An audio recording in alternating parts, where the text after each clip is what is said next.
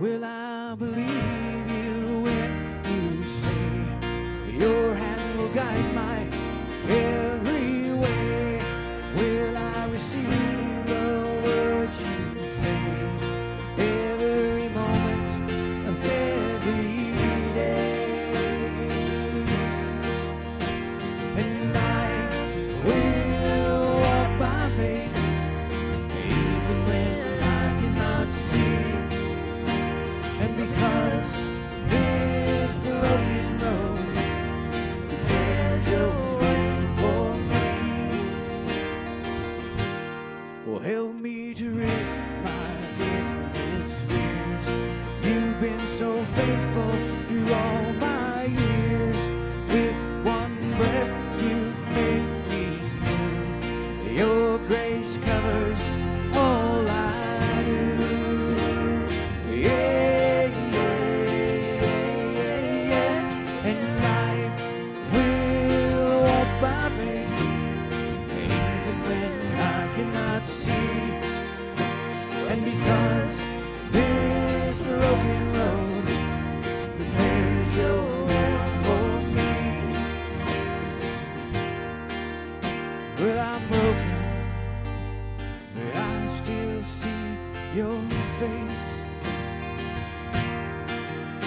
Will you spoken, pouring your words of grace, and I will walk by faith, even when I cannot see, and because this broken road prepares your will for me, and I will walk by faith. Even when I cannot see, and because this broken road prepares your will for me, I will walk by faith, I will walk by faith, I will walk by faith. Oh yeah, I will walk by faith. Oh yeah, singing on.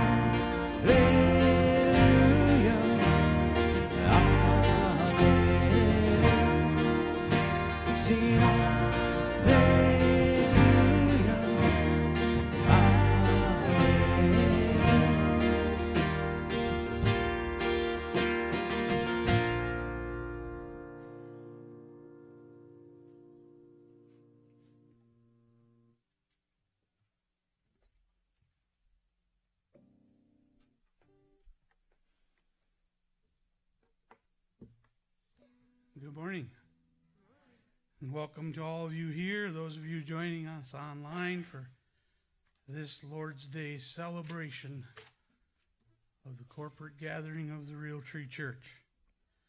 We're going to be looking at Psalm 110 today, but before we do, I'd just like to share one announcement there. We've got the date set for the beginning of the fall Bible studies, October 3rd, Wednesday night, 6:30 to 8.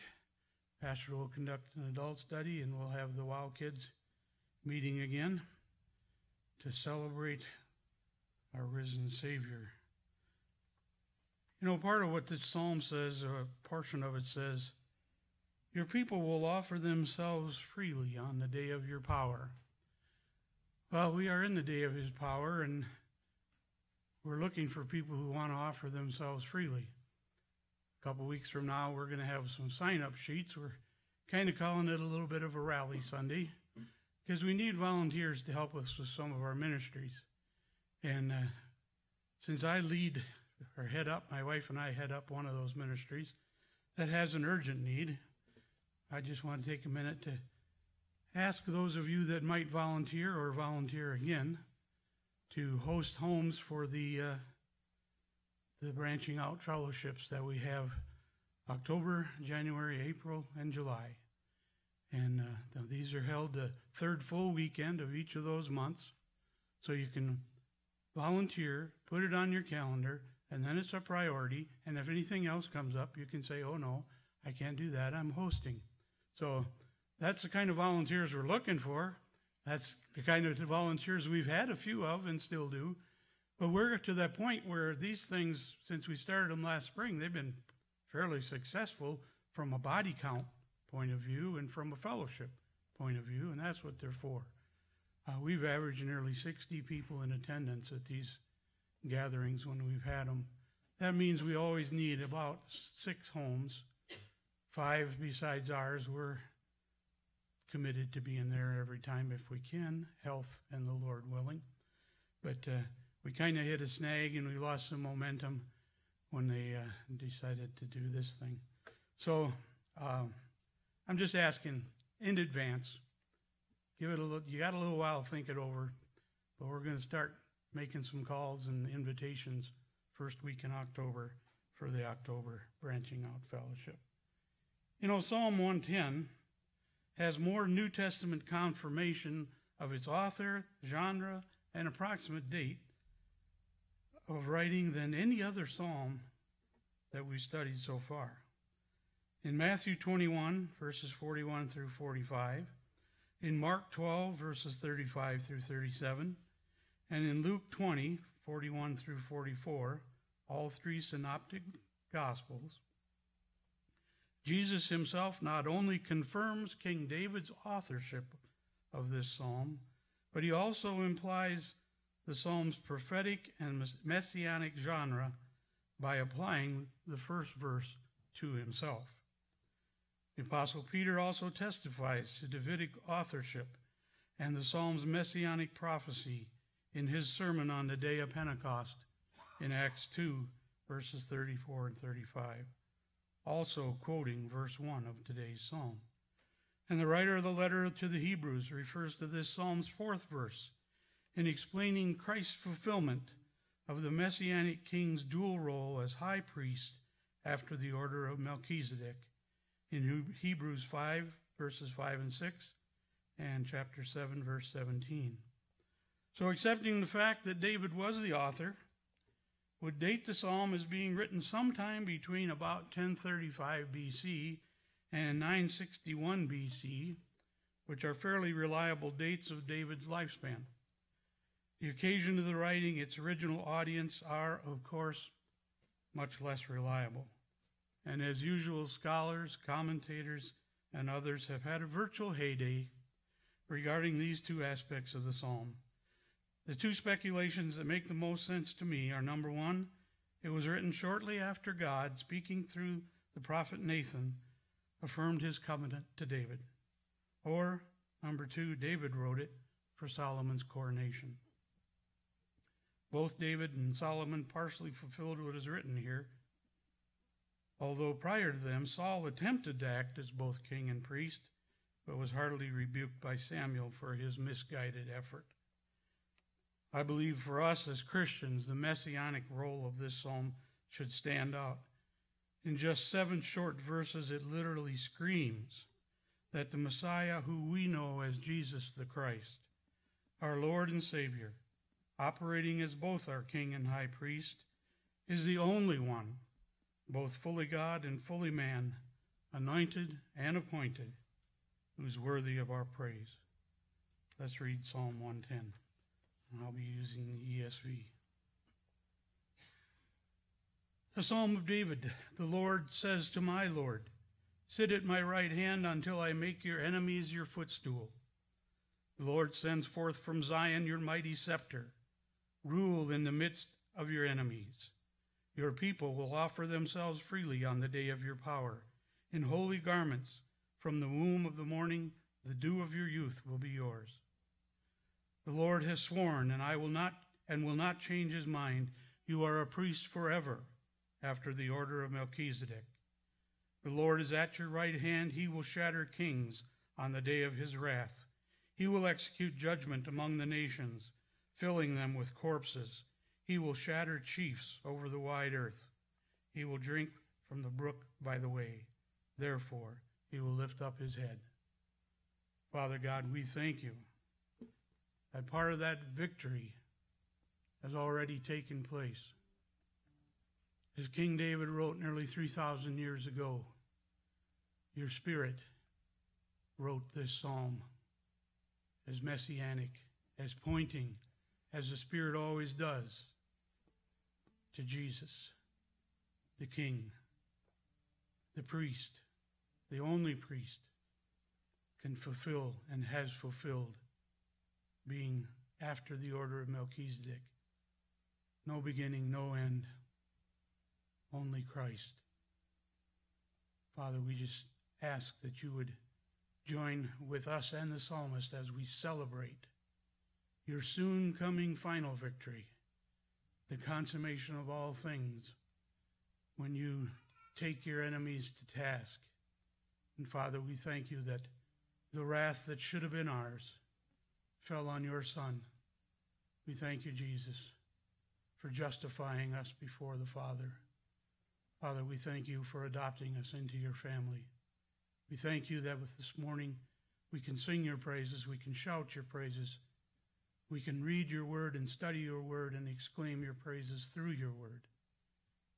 It's by your Spirit, through your Son, for our good and your glory that we pray. Amen. Amen. Let's stand and worship our great God. Let's sing, sing, sing. Sing, sing, sing, and make music with the heavens. We will sing, sing, sing. Grateful that you hear us when we shout your praise. Lift high the name of Jesus.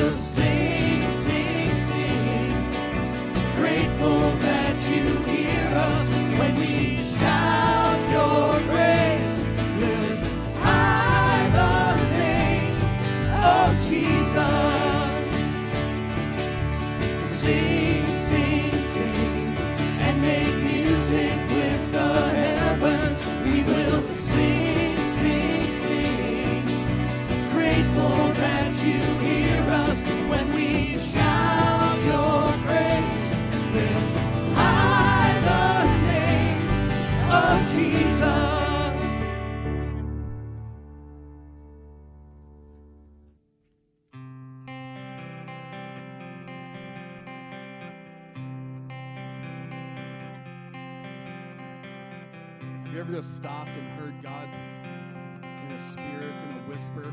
It's where you stop and listen and say, my hope is you, Lord. Wake up in the morning. Turn your face to him. Seek his face. And I'll tell you what, your hope is in the Lord. To you, O Lord, I lift my soul. In you, O God, I place my trust. Do not let me be put to shame. Don't let my enemies triumph over me. My hope is you. Show me your ways. Guide me in truth. In all my days, my hope is you.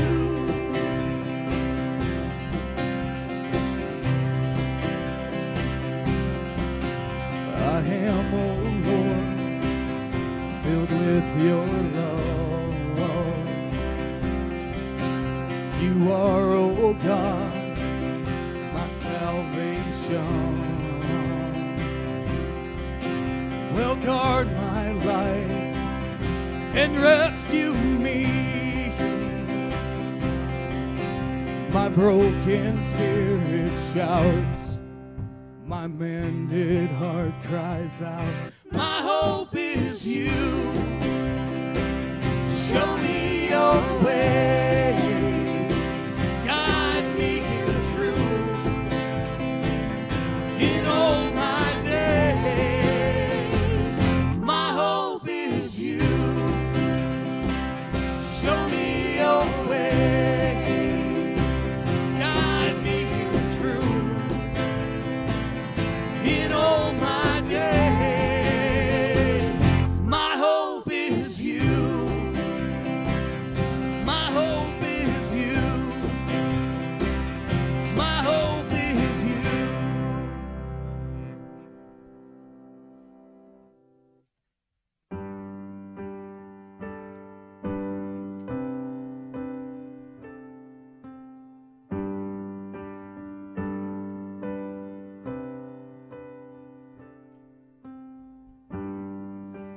One day when heaven was filled with his praises, one day when sin was as black as could be, Jesus came forth to be born of a virgin, dwelt among men, my example is he. The Word became flesh and the light shined among us, his glory revealed. Living he loved, he saved me, buried he carried my sins far away, rising he justified freely forever. One day he's coming, oh glorious day, oh glorious day.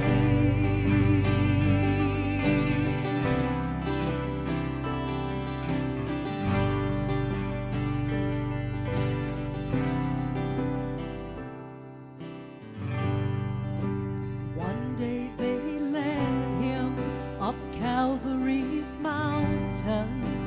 One day they nailed him to die on a tree. Suffering anguish, despised and rejected, bearing our sins, my Redeemer is he. The hand that healed nations stretched out on a tree and took the nails for me. Living he loved me, dying he saved me, buried he carried my sins far away, rising he justified freely forever. One day he's gone.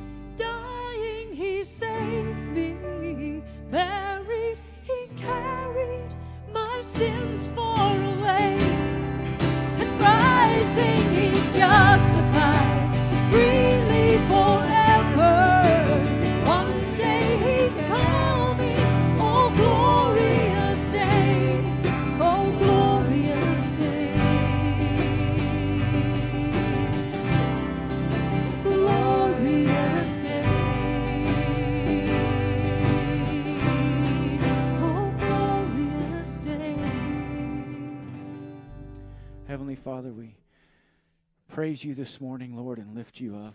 God, we want to give you the glory and all that we say and think and do. God, as we continue to worship you now through the preaching of the word, I pray that you would open our hearts and minds to the truth that you have in your text. God, that it may get into our thick skulls and down into our hearts so that we might leave this place and be a light shining for you. Lord, we praise you and give you the glory in all things in Jesus' name. Amen. Why don't you take a second and greet somebody. Say howdy to your neighbor.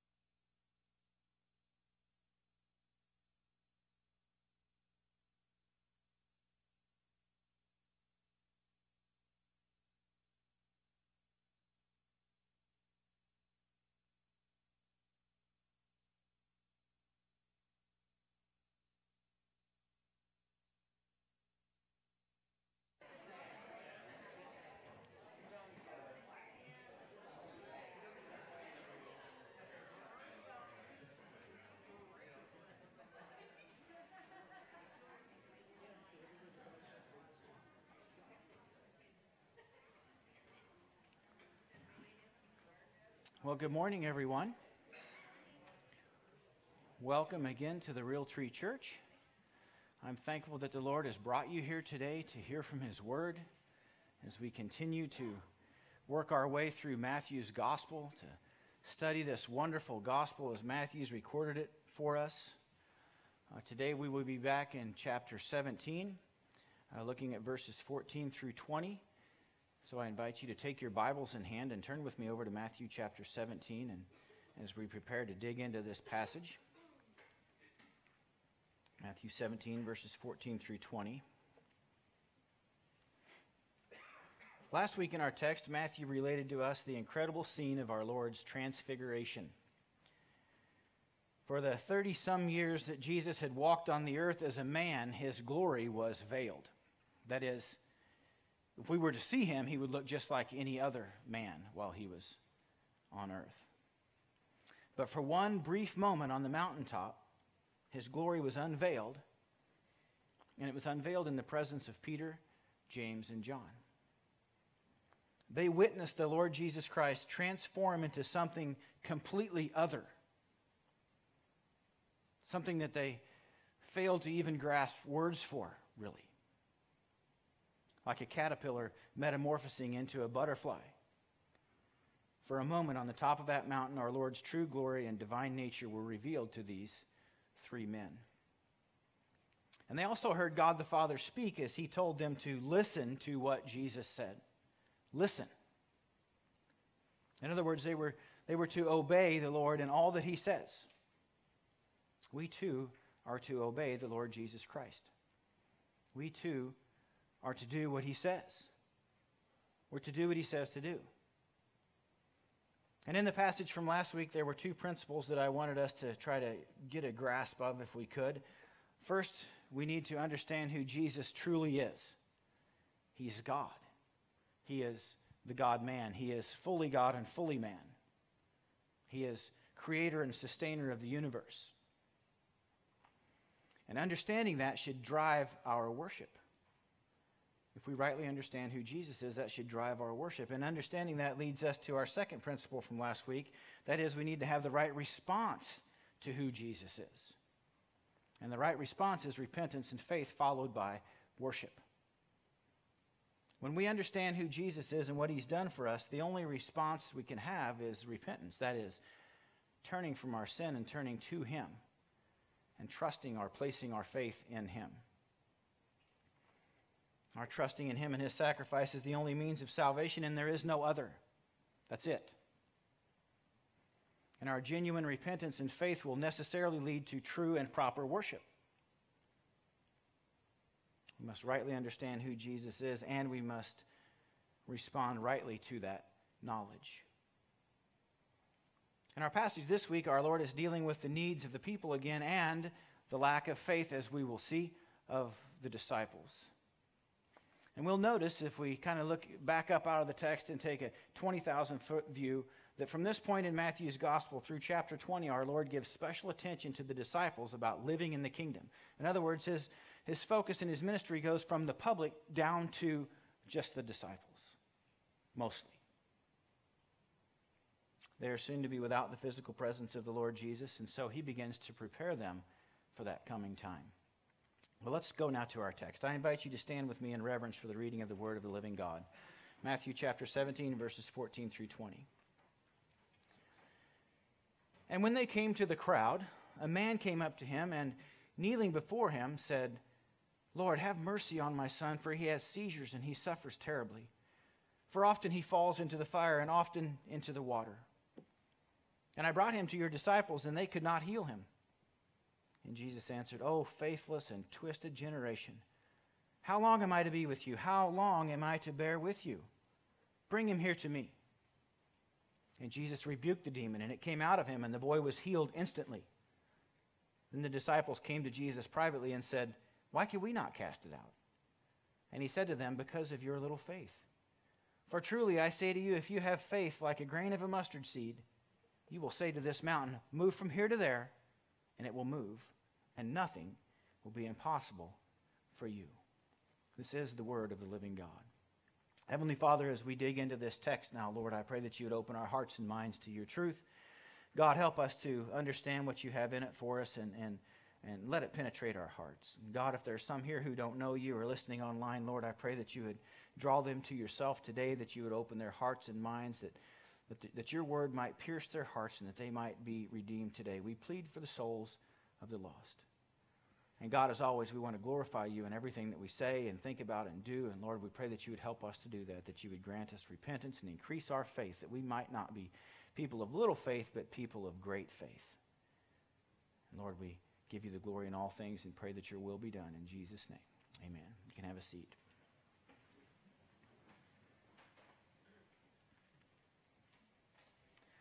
People who claim to be Christians are to be people of faith, right? That seems like a no-brainer. When we hear someone is a Christian or claims to be a Christian, we assume then that that person is a person of faith. But what does it mean to be a person of faith?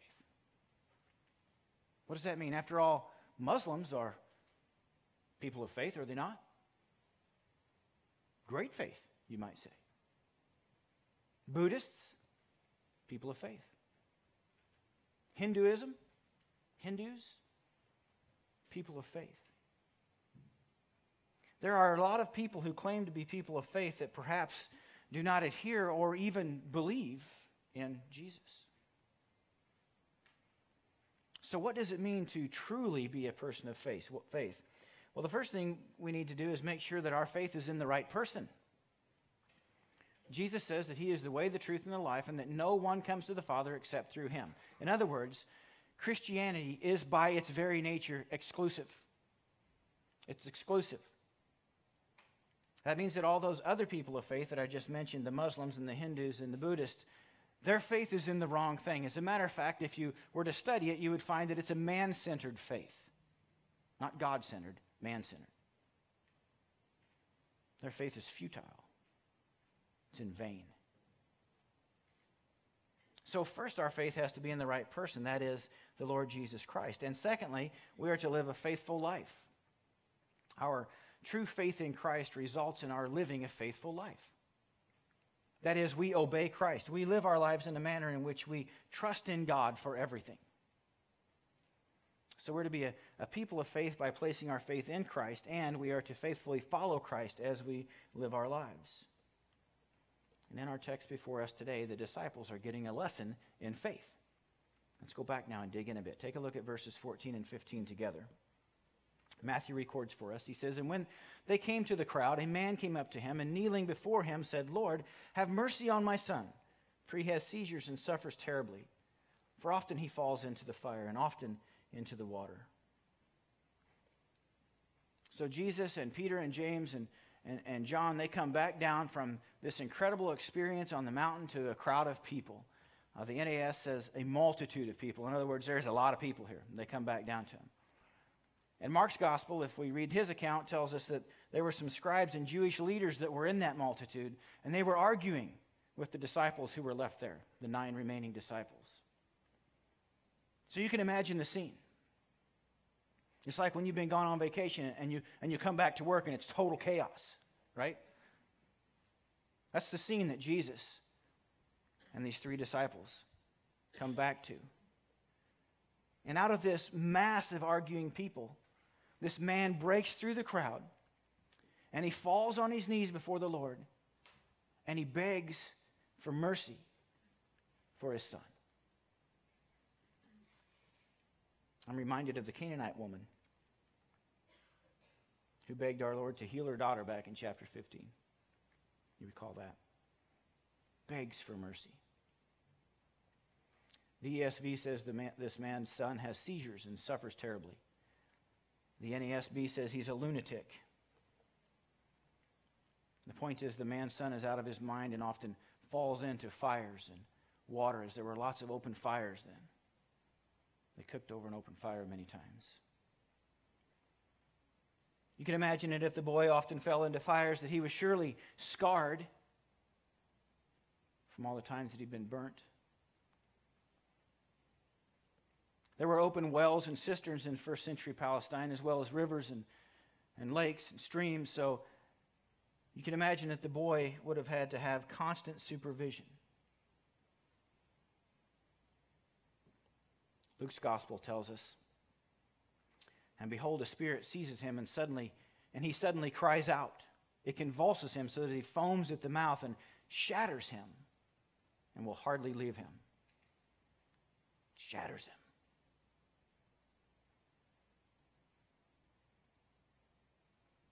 As I thought of this, I thought of the anguish and the hopelessness that this father must have felt, as he surely loves his son and has to see this every day. Every day. So he comes to the master for help. But Jesus wasn't his first stop. Take a look at the next verse, verse 16. The man says, "And I brought him to your disciples, and they could not heal him." Jesus had already given the disciples the power to do things of this very nature. If you recall, I want to remind you of verse 1 back in chapter 10 of Matthew's gospel. It says, "And he called to him his 12 disciples and gave them authority over unclean spirits to cast them out and to heal every disease and every affliction." So they had the authority. So what this man was asking of the disciples was not beyond the power the Lord had given them. They should have been able to do it. In fact, they'd cast out demons and healed the sick before. Yet now they failed to appropriate the power available to them through the Lord Jesus Christ. And look how our Lord responds in verse 17. And Jesus answered, "O faithless and twisted generation, how long am I to be with you? How long am I to bear with you? Bring him here to me." That is a stinging response, isn't it? Our Lord comes down from the mountain where he has had intimate communion with the Father. He hung out with Moses and Elijah, talked to them, and now he's confronted with this scene. Our Lord was obviously grieved at the lack of faith of the people and the disciples. As a matter of fact, theologian G.C. Morgan notes, he says, he came down the mountain and found himself confronted by that helpless boy, by that helpless father, by that helpless age, by those helpless disciples. And Jesus says that this entire generation was faithless and twisted. The NAS translates it as unbelieving and perverted. Those words go together. If one is faithless or unbelieving, then that person is surely to be twisted and perverted. Our Lord is by and large speaking of spiritual issues here, as in unbelief and faithlessness leads to spiritual perversion. Those who do not truly believe in God always twist the truth. As a matter of fact, Dr. MacArthur notes, he says, any person who does not genuinely trust God cannot escape having a distorted view of him and his will. You cannot escape it. But this also applies to everyday life. If one does not have a right view of God, then there is no grounding for any type of moral behavior. If your view of God is twisted and perverted, there's no grounding for moral behavior. Is that not what we see today? The generation that we live in today is twisted and perverse. They call things that are righteous evil, and things that are evil righteous. Anyone who claims to be an atheist has no claim whatsoever to morals, because they have no objective grounding for morals. That's exactly what we see today. As time passes, the morals of society change. And they get worse. And they get worse all the time. You see, the society is godless. And that's reflected in moral behavior or a lack thereof. Twisted and perverse generation. So our Lord asks a couple of rhetorical questions, and then he tells the man to bring the boy to him. Bring him here to me. And look at the result in verse 18. And Jesus rebuked the demon, and it came out of him, and the boy was healed instantly. The boy was healed instantly. No matter how powerful the demon was, no matter how strong of a hold it had on the boy, at the word of the Savior, it was gone. It was gone. The demon was compelled to obey the Son of God. And Matthew leaves it at that. He just leaves it at that. But when you go to Luke, and Luke tells us in his account of the event that the crowds were all amazed at the greatness of God. And in the Greek there, amazed doesn't even describe it. They were dumbstruck. They were in awe of what they had just witnessed. I guess so. To see the power of God at work in someone's life is utterly amazing to me today, as it should be. But the story doesn't end there. Take a look at verse 19. Then the disciples came to Jesus privately and said, "Why could we not cast it out?" I'm sure they were confused. They had cast out demons and healed people before. Why couldn't they get it done here with this boy? And look at how our Lord responds to them in verse 20. He said to them, "Because of your little faith. For truly I say to you, if you have faith like a grain of a mustard seed, you will say to this mountain, 'Move from here to there,' and it will move, and nothing will be impossible for you." Note that our Lord says, because of their little faith. He does not say, because of their lack of faith. They had faith. They obviously, with the exception of Judas, had saving faith. They had trusted in Christ for salvation and even made the claim by way of Peter, remember, that he was the Christ, the Son of the living God. They had faith. And they also had trusting faith in what they were learning day by day. They were learning day by day to trust in Jesus to meet their needs. So they had saving faith and they had trusting faith. They just didn't have enough faith as of yet to do what needed to be done in the case of this demon-possessed boy. Their faith was diluted with the thinking of the world. It was mixed with doubt. The faith of the disciples was still fragile. If their faith was like a grain of mustard seed, they would have been able to succeed. And remember, from our study of the parable of the mustard seed, that it's used as a metaphor for something that started small and grew into something very large and in this case, very powerful. Faith starts small but grows into great faith. And when it grows into great faith, then it can accomplish anything.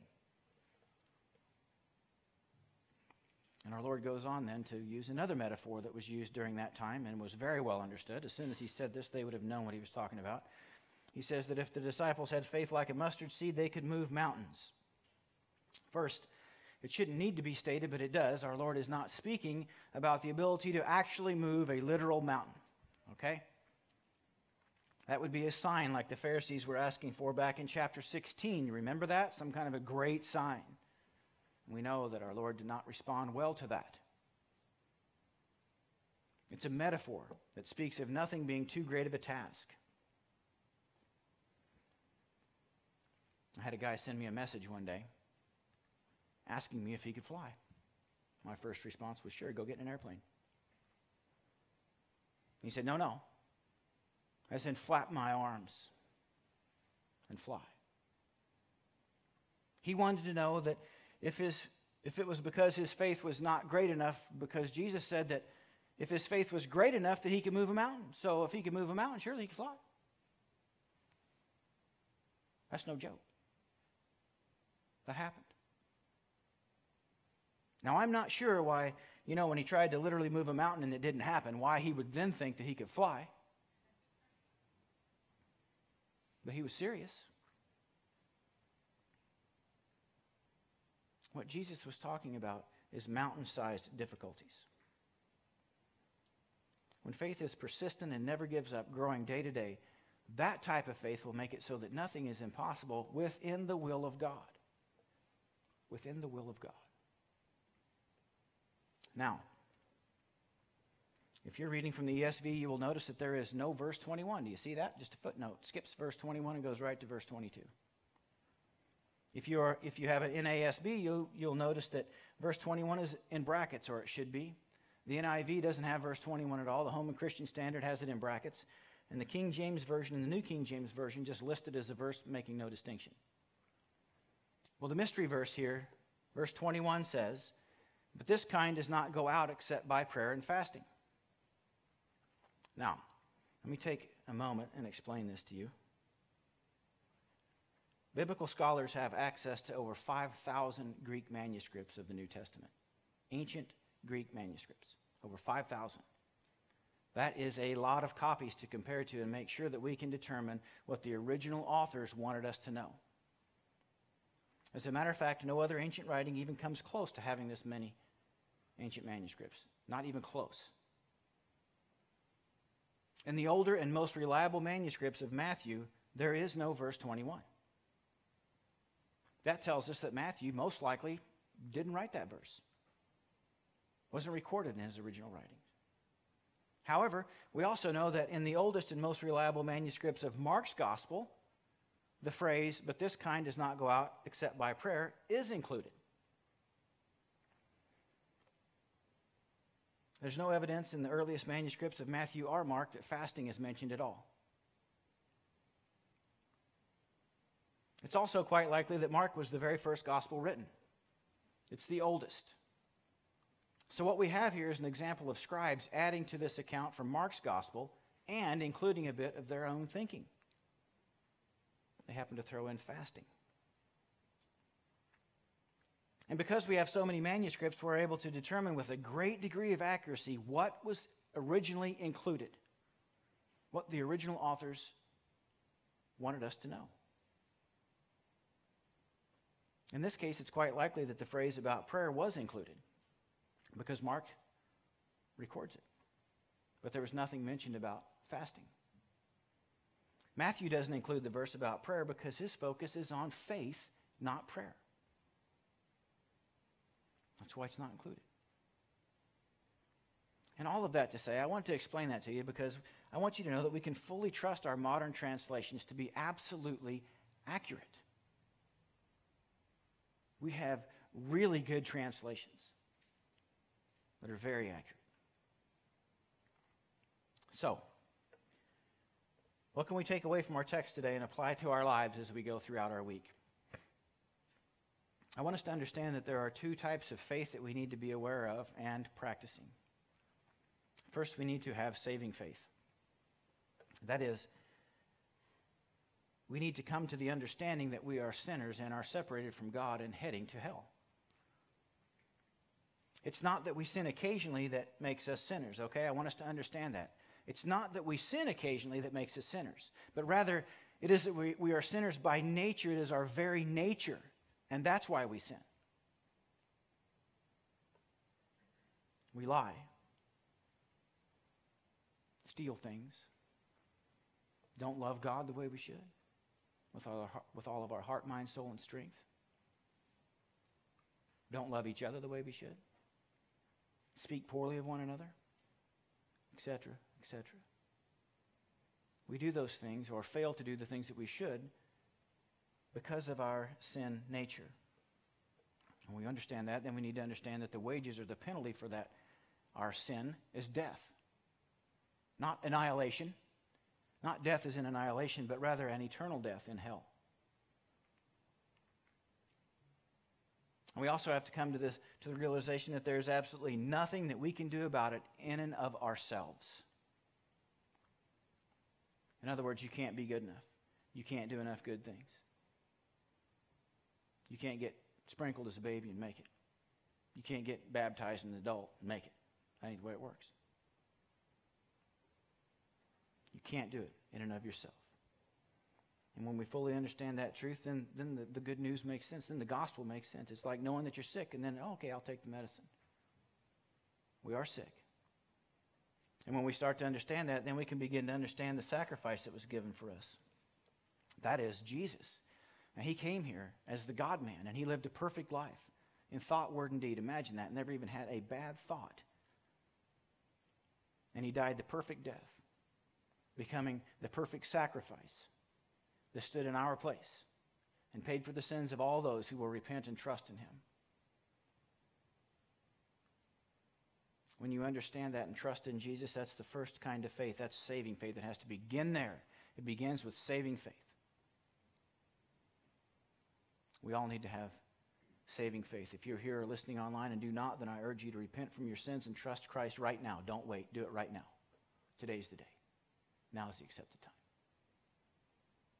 The second kind of faith, and the faith that Jesus is teaching us here in Matthew's account, is a trusting faith, a day-to-day living faith. It's an abiding faith. It is that everything that we do is done trusting God for the glory of God.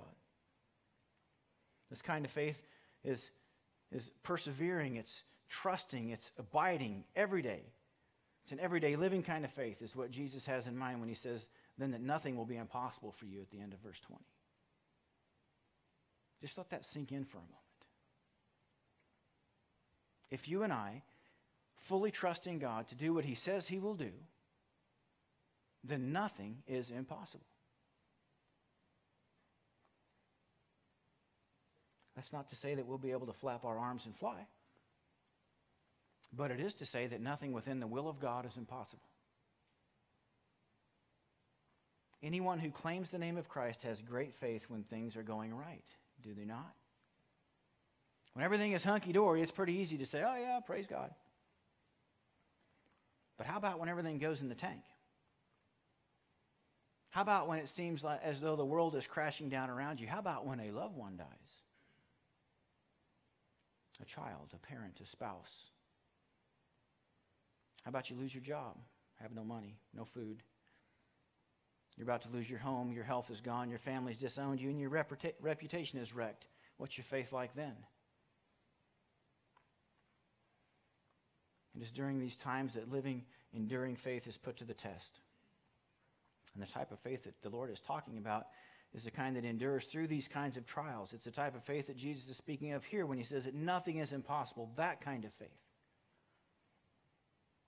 Great faith trusts in God in all things, in all circumstances, and for all time. We live in a godless society that attacks our faith at every turn. To have a biblical worldview is to be under constant attack from the culture around us, constantly. It is indeed a faithless and perverted generation in which we live, without a doubt. Everywhere we go and everywhere we look, our faith is under attack. Sometimes it might feel as if you're hanging on by your very fingertips at the very end of the rope. But hang on, you must. Hang on, you must. Draw near to God and he'll draw near to you. Search the scriptures. Study them. Write them on your heart and in your mind. Seek God in prayer. Persevere. Never let up, give up, or shut up when it comes to the things of God. Have a living, abiding faith that's obedient to the Word of God. Trust Christ and Christ alone for salvation, and trust Christ and Christ alone for your day-to-day living. When you do that, nothing is impossible for the cause of Christ. I urge you to repent and trust in Christ today. Let's pray. Father, we are thankful that you are with us, that you are worthy, that you are able. That we can trust you in all things, in all ways, every day, all day. That nothing surprises you, that nothing is too hard for you, that nothing's impossible for you. That you have all this, that you own everything. That you have our best interest in mind for our good and your glory. Lord, we are thankful. And Father, we praise you and want to glorify you because of that. Lord, help us to understand who you are and the sacrifice that has been given for us. Lord, open our eyes and our minds and our hearts to know you more, to know you better. Help us to live that life day to day. Give us courage and boldness to share the gospel with those around us, to pull them from the fire, to be a life-saving station. Lord, we again give you the glory in all things, and we pray that your will would be done in our lives every day, all the time. It's through Jesus we pray. Amen. And get the ushers to come forward, please.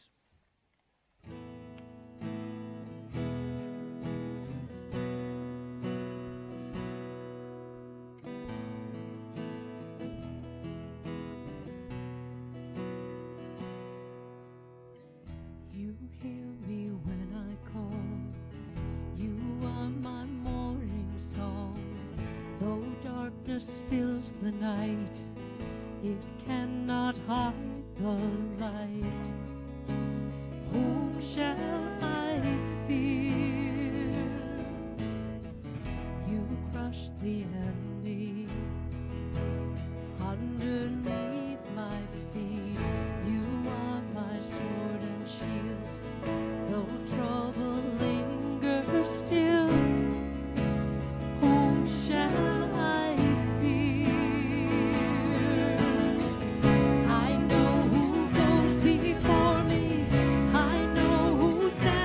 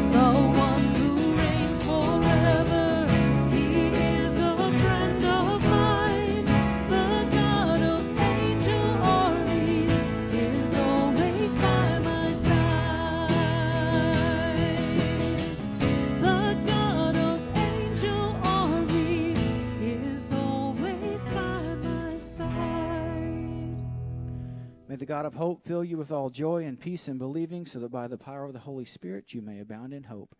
May the God of peace be with you all. Amen. We'll see you all next week. Lord bless your week.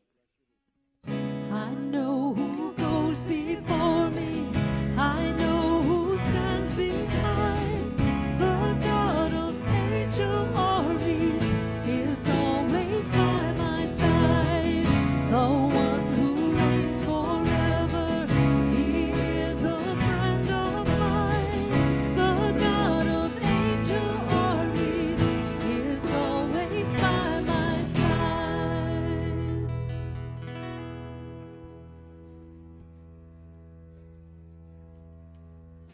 Outstanding.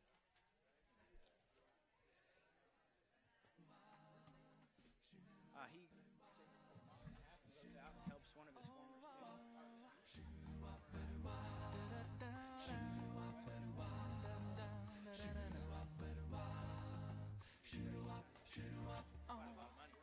There is a place I know where the children play and the flowers grow. It's even greater than my mind can see. Way past the clear blue sky where the people laugh and they never cry. There's even a perfect place made just for me. But I'll never get there on my own. Only through God alone. And we'll be singing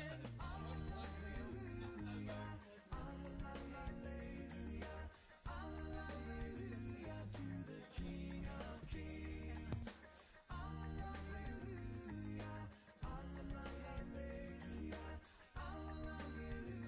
Let our praises ring.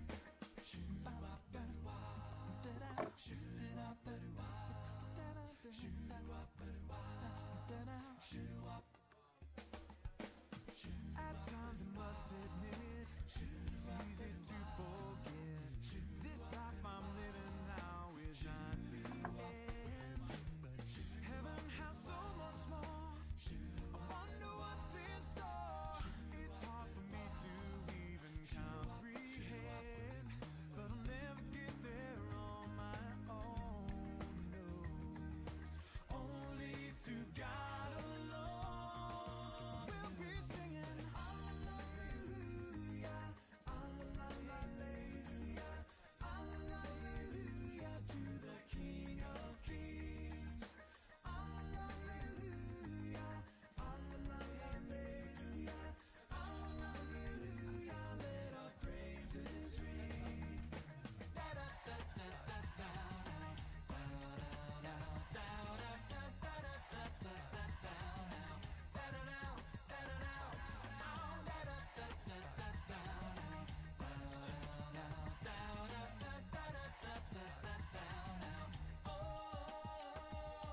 The time will come for everyone to answer for the things we've done. And though our sin is plain to see, through the blood of Jesus we can be free. Hallelujah, yeah, hallelujah, yeah, hallelujah to the King of Kings. To the King of Kings. Hallelujah, hallelujah, let our praises ring. Let our praises ring.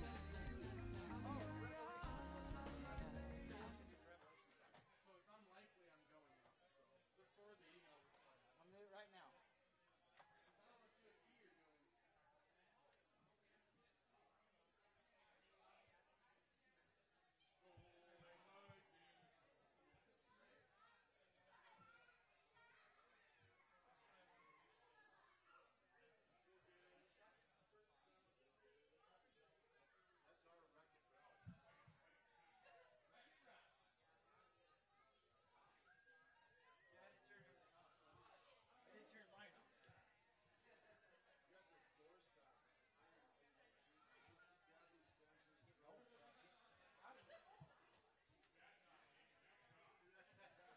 Yeah, man. You have a good trip.